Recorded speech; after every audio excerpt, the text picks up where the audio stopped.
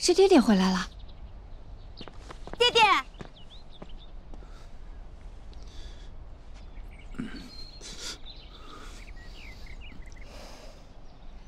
是爹爹回来了吗？爹爹，爹爹回来了。爹爹，你看看他，到底怎么回事？儿看榜时，不小心滑进塘里了。哥哥，这都能滑？儿久离西夏，未尽此训，父亲刚刚回京，便惹得父亲操心，实在惶恐。好了好了，你赶紧下去吧。是。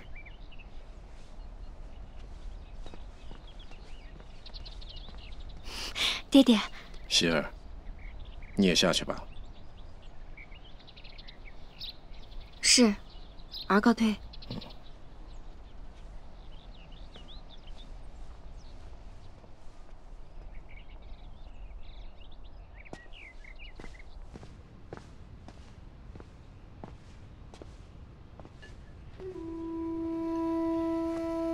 钟书令，陆中丞家儿家女，实在是让人艳羡呐。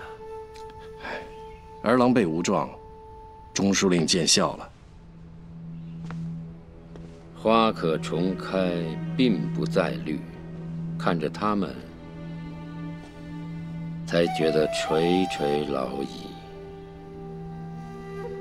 钟书令位居君衡，上侍天子，下系百官，如此颓丧之语，不像钟书令的作风。可老夫说的都是实话，这天下终究是他们的，不久的将来，连老夫也得让位于他们。钟书令谦辞了。陆中丞不必和老夫这么客气。论起来，京期和忠诚还是同乡同姓，说不定还是同族的。下官家道衰落，人丁单薄，同族，大概不会吧？仔细想想，谁说的准呢？对吧？久闻京中人言，令郎学富，今日一见，令郎何止才高，而且仁孝。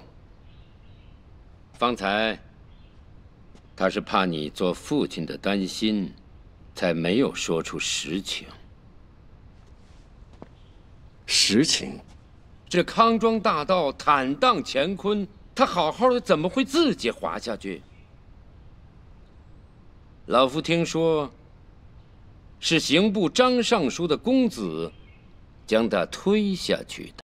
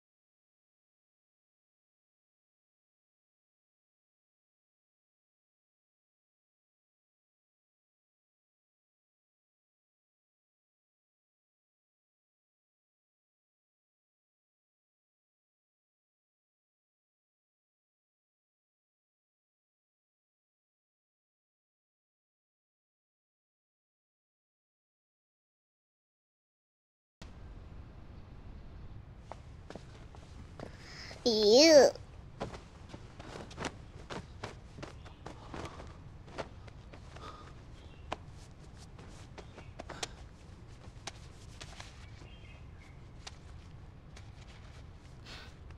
是什么？糖，回来的路上给你和文静买的。我是小孩子吗？这么好哄的？再说这糖都化了，谁要吃？我要。你在换牙，不许吃糖。哼。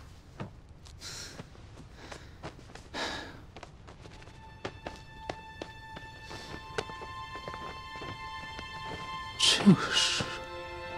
哎，这个不行。哥哥衣服不是已经穿好了吗？那你也用不着着急啊。等等，这披风谁的？要你管。这是我的。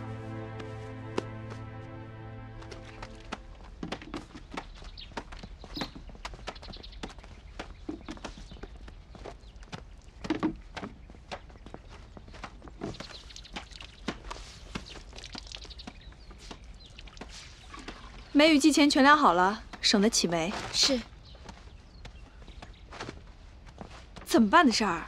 这么贴着，着了色怎么办？小人之罪。下去吧，我来。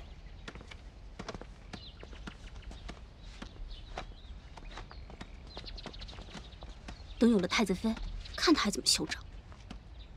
等有了太子妃，他怎么也能换个才人吧？哼。等了15年，一个才人够吗？少说2句吧，就他那脾气。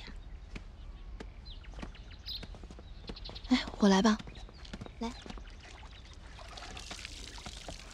他们说什么呢？他们惯嚼舌头的。我是说，什么太子妃？这个。殿下回来了，殿下回来了。那你快去吧，放着我来。嗯。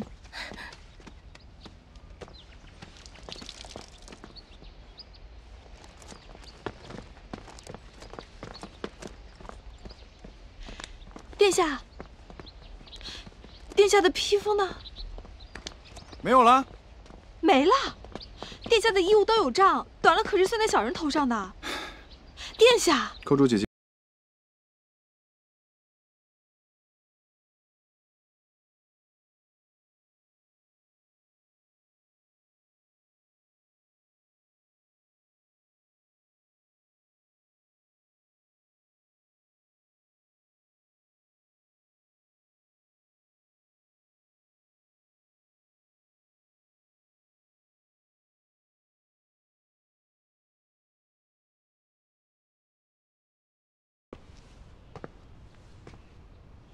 陆中丞仔细想想，本该是兴大狱的惊天大案，却无声无息、草草了结。只有卢尚书请致仕的奏书，刚刚送到了中书省。天心这是在顾忌什么？东宫和卢尚书那儿，为何都一语不发？太子殿下怨恨大王，我是明白的。可是为了扳倒大王，却无辜扯上了令郎，就大不应当了。还有，太子殿下就要选妃了，陆中丞可知道传闻的人选是谁吗？就是张尚书的女公子。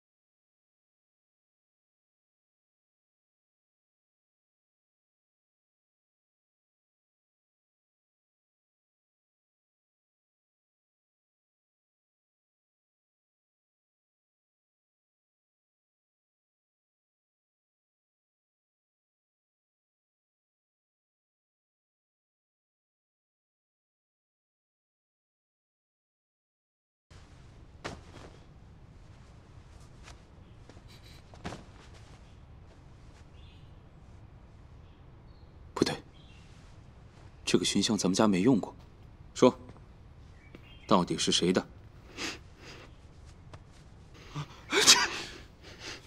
哥哥鼻子都塞住了，还能闻得出什么来？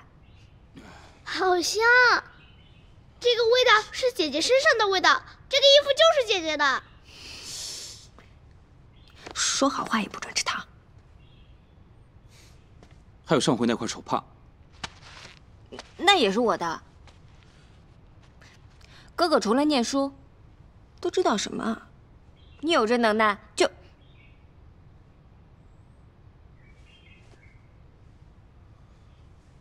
就别让别人推到水里去啊！我说，哥哥是傻瓜，哥哥是傻瓜。谁是傻瓜？傻瓜，傻瓜，哥哥是傻瓜。谁是傻瓜？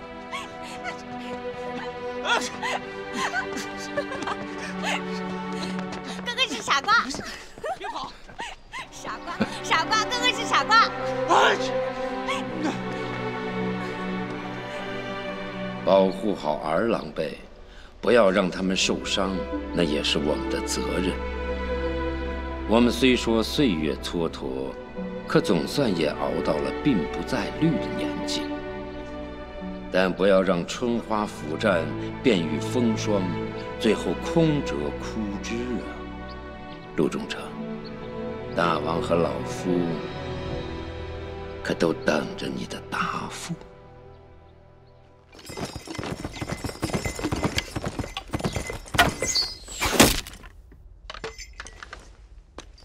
大王英武！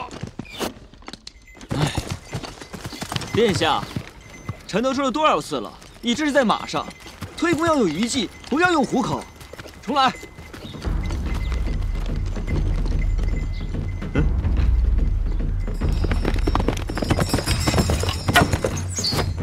重来。这。运。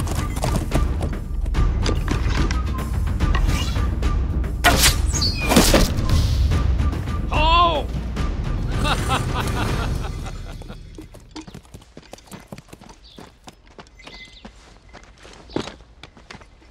大王赦柳，今年定能再拔头筹啊！我也就这样了。岳丈，坐。岳丈的事情怎么样了？你是说陆英？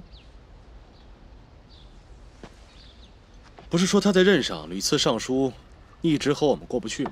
上书是他的本分，臣这么说并不是怕他。现在是大王最要紧的时候，臣怎么能够让他撤大王的肘呢？他掌茶马政这么多年，手上一定捏了我们不少的把柄。就算他收了东西，这世上哪有一成不变的人，又哪有无坚不入的人？这次他回来，一直没有拜访他老师卢氏瑜，这个我知道。可他的弱点嘛，陆英心里一直扎着根刺儿。他和夫人情深，当年他被排挤出京的时候，夫人刚产下幼子，便跟随他到那穷山恶水去上任。到了蜀中后，没过2年就一病而亡。这应该说是他一生的憾事。之后，他再也没有续过弦。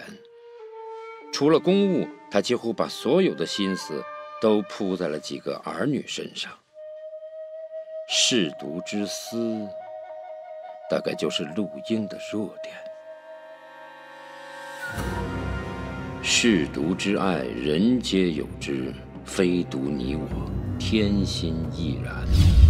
按国制，大王早该离京，可陛下一直未能放行，这其中取舍向背，陆中丞远在边陲，也该有所耳闻吧。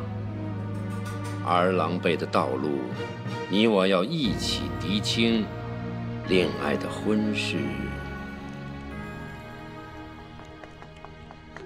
爹爹，希儿来了，来，坐。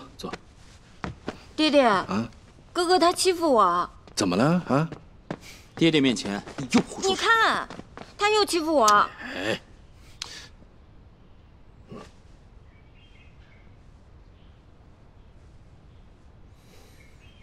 雀舌水牙，爹爹，这么名贵的茶是从哪里来的？是一个旧交送的。新下的雀舌茶，一垮可市值40万钱，这一匣就是100万余呢。什么样的旧交会送爹爹这个啊？什么茶，这么金贵？哥哥连这个都不知道，哥哥是傻瓜，还来管我的事情。爹爹，还是跟小时候一样啊，一见面就吵架。说，到底为了什么事啊？爹爹，哥哥他不准我出门去。不是不许他出门，是让你先告诉我们去哪里。我要去大相国寺。平白无故去寺里头干什么呀？你应该在家里面多陪陪爹爹，多读读书，画画画。你看，我告诉你了，你还是不让我去。哎，你也是啊，什么时候开始听你哥哥的话了？想去就去吧，就是要带着侍女，也不许骑马。真的？嗯，爹爹最好了。那我去了。去吧。不许骑马。爹爹，你把她惯成什么样子了？一点女孩的样子都没有。爹爹知不知道她上次做出了什么事情？随她去吧。等她出了阁，就不会这么自在了。出阁？阿信还小呢。你们5年没见，她已经17了。莫非爹爹心里已经有了人选？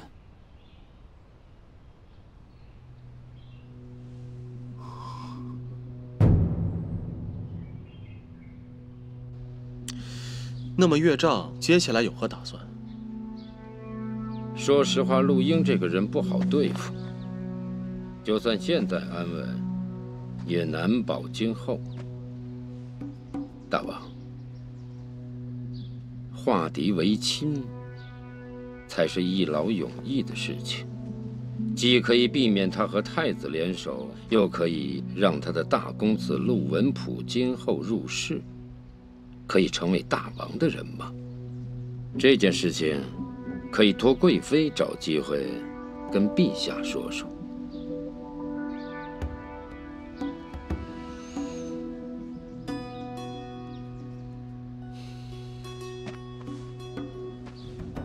全凭岳丈做主。只是侧妃的事情。爹爹来了啊！大郎，爹爹来了都不跟我说一声。爹爹这就要回去了。啊，你们刚刚说什么呢？没什么，是柳燕的事情。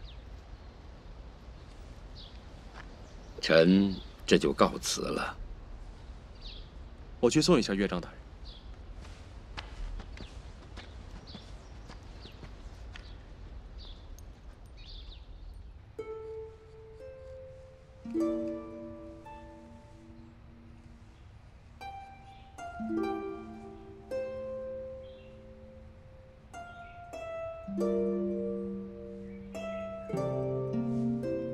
左边的眉毛是不是比右边淡了一些？没有的，一样的。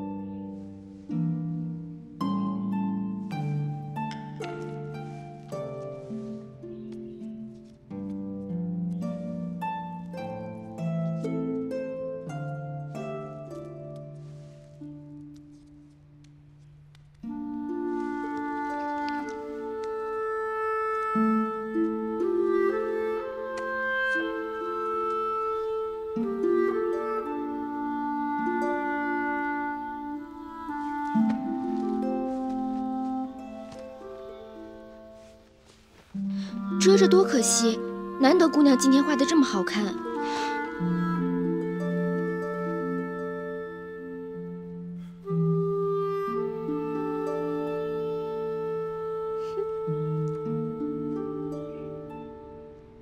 难得什么的，就不用说了吧。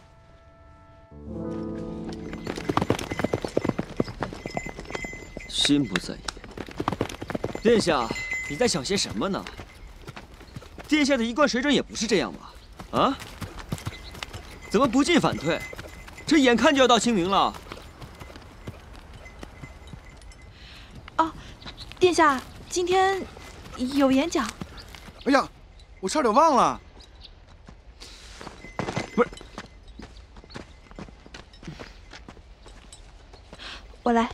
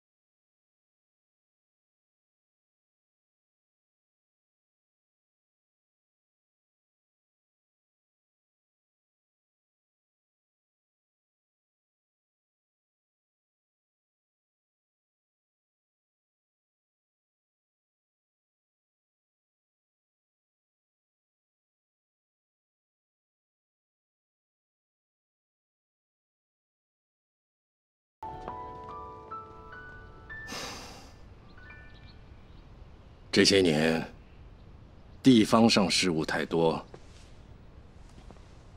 你母亲又不在，一直是你妹妹在当这个家。太快了，她都已经长大了。你的妹妹嫁给了谁，为父都觉得是委屈了她。爹爹，儿有一事，不知当不当问。说。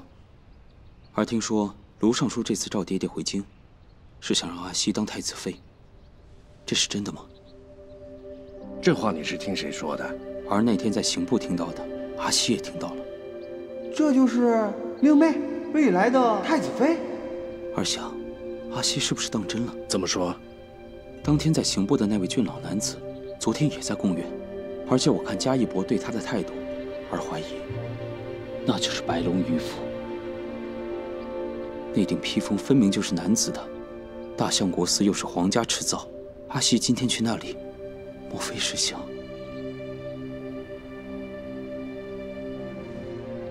怎么会呢？难道他要去见的人是？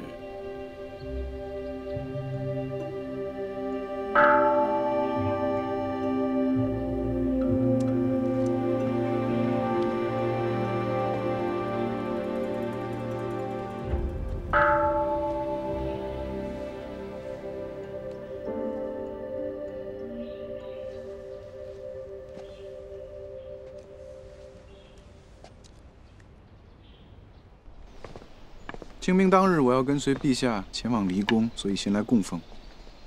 近朱有节，心得自在。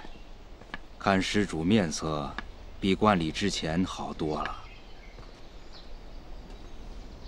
可得解脱处，为山水间与神佛前。这话，还是先皇后来此地礼佛的时候说的。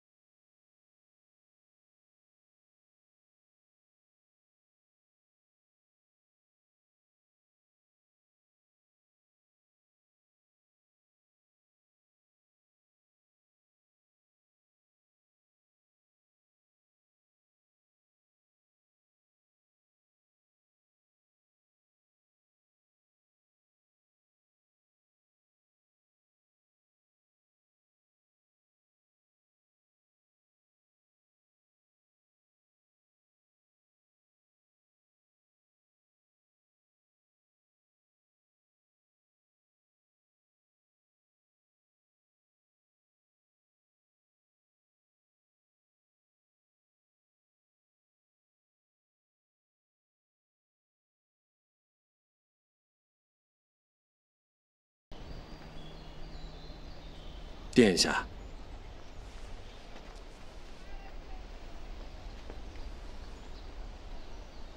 你是？殿下大概不记得臣了吧？前川属路茶马监察御史，新任御史中丞，臣陆英，参见太子殿下。陆中丞已经回京了，怎么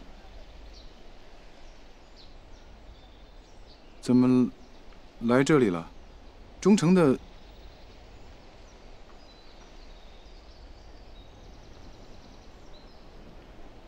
请问殿下，这是殿下之物吗？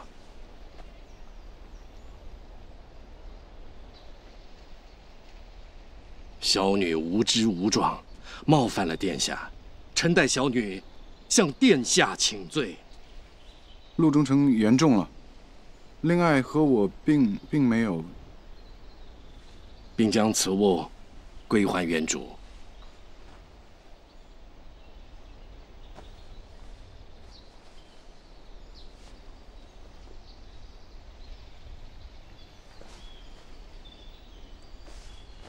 殿下，臣来是有事相告，有事相。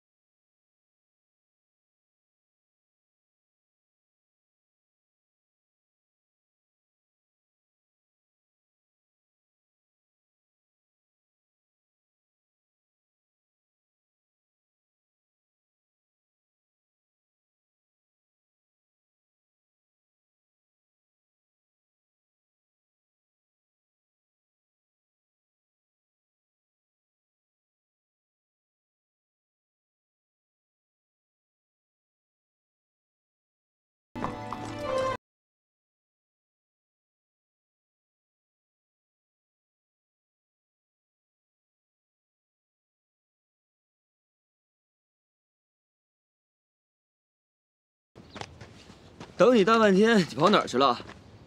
后天可就要动身去行宫了啊，殿下。如果你真的想把机会全都拱手让给齐王的话，那臣现在就回来。哎，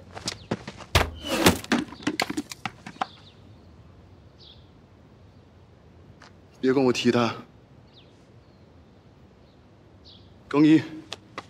哎，殿下，换定。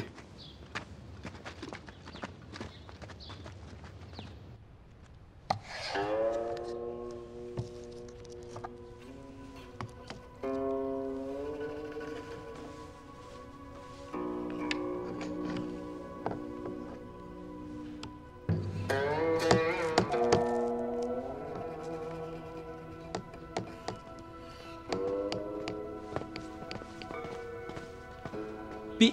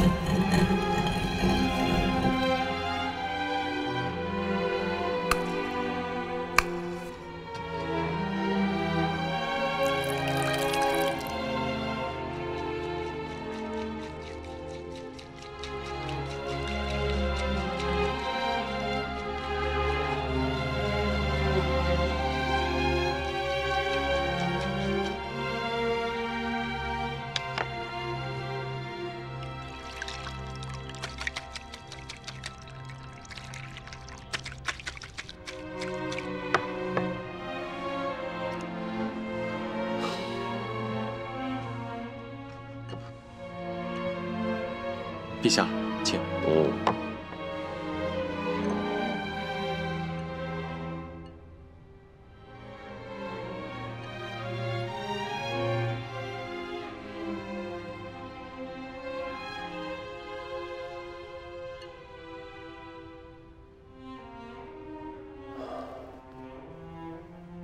大郎的点茶手艺越发娴熟啦。前来自小爹爹的督导。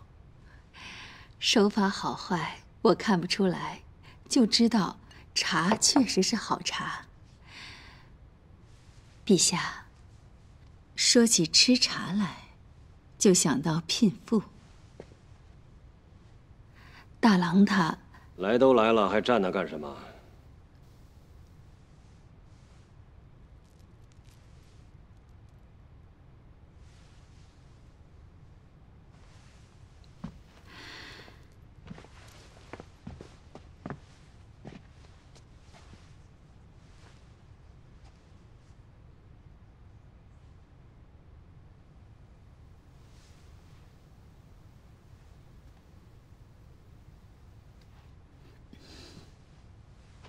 殿下来了，妾……你不用走。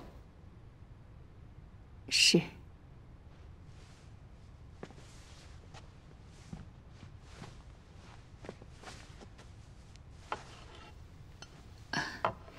陛下，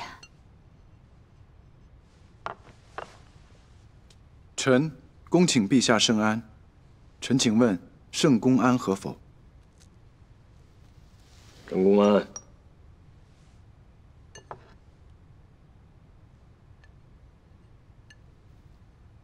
你有什么事吗？臣有话想跟爹爹说。那就走吧。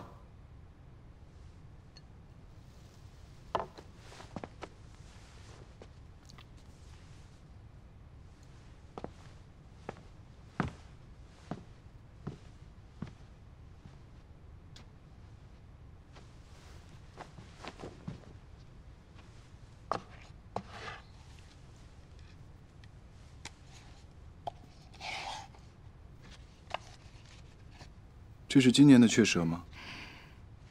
殿下见笑了，是安平伯送过来，尝尝新鲜。我也带了些茶，想请爹爹和大哥品鉴。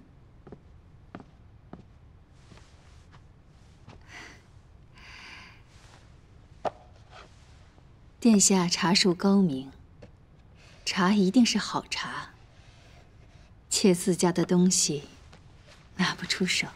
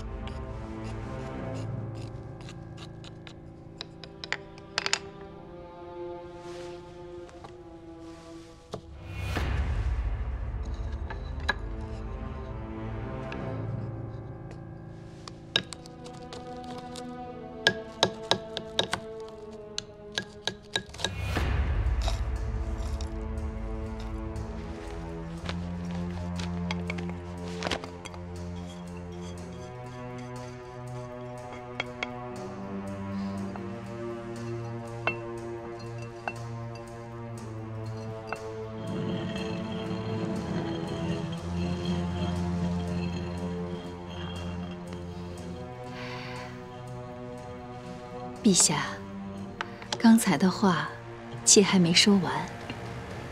说到吃茶，就想到聘妇。陛下，大郎有一桩私事，妾想听陛下的旨意。大郎什么事？大郎成亲3年多了，王妃一直未见喜讯。妾想趁着殿下娶妃，也给大郎他纳个侧妃。陛下，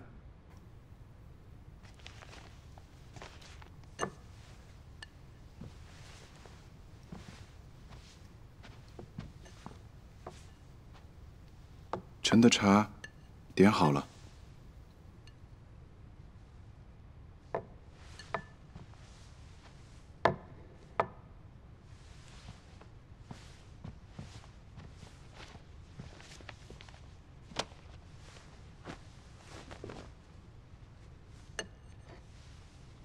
曹妃是什么人？哦，妾听说新任御史中丞陆英的女儿。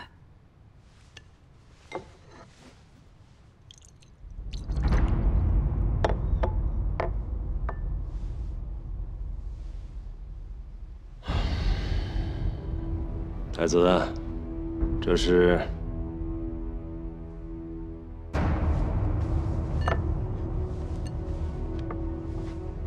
陛下，这是安平伯送往边地，与边民交换战马的官茶。